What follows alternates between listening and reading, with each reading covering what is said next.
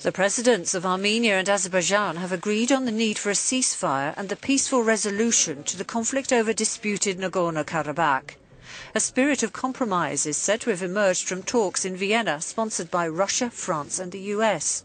It seems both sides wish to hold new talks in June and in the meantime monitor and strengthen a crumbling 1994 ceasefire agreement. The landlocked mountainous region of Nagorno-Karabakh is the subject of a long-running dispute between Azerbaijan, in which it lies, and its ethnic Armenian majority backed by neighbouring Armenia. In April, the 1994 truce was shattered when Azerbaijan's army and Armenian-backed separatists in Nagorno-Karabakh exchanged fire using artillery and tanks.